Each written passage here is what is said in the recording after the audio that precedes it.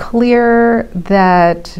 genetic testing, genetic counseling, and issues around genetics is really taking a larger place at the table in prostate cancer care across the spectrum, and that includes primary care, urology, internal medicine, oncology, and it's really exciting times. There's a lot of new opportunities and